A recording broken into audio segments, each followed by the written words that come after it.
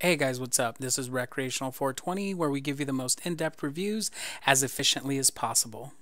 With that, let's hop right into it. So today we're checking out the Sativa Shots Triple Sativa Keef Joint green apple flavor. Now, all of that is a giant mouthful. Basically what this is a $5 pre-roll, and it comes infused with, there's bud, keef, and oil mixed into this little half-gram pre-roll.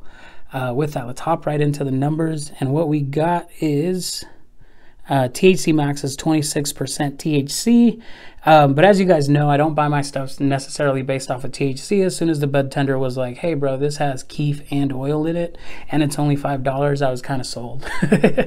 So with all that, let's talk about a little bit of the packaging. This looks really pretty. So there was a bunch of other pre-rolls, but this was the only one in a glass container like this, and it just stood out to the point where, like, that's why I asked about it, and that's why I bought it. It just looks really, I like the colors. The glass makes it look to where, or just feel like it's not just a regular old pre-roll.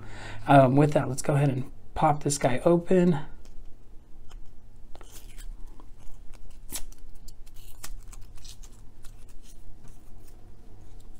All right.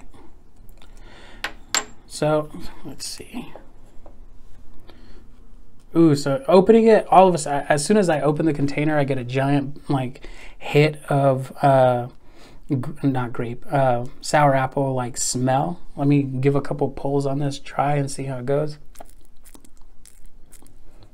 So you get a really strong kind of like green apple flavor, and then a tiny little bit of like skunkiness, and that's just with the dry pull.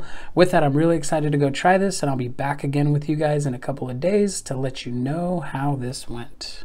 Hey guys, what's up? So I went ahead and tried that Sativa Shot Green Apple, and as far as the flavor is concerned, so on the inhale you do get kind of a leafy, trimmy taste, and then on the exhale you do get somewhat of a light green apple flavor, which kind of makes up for that kind of gross flavor at the front.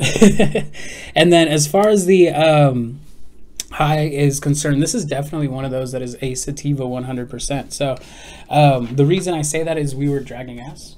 Kind of done doing stuff, dealing with people, dealing with anything.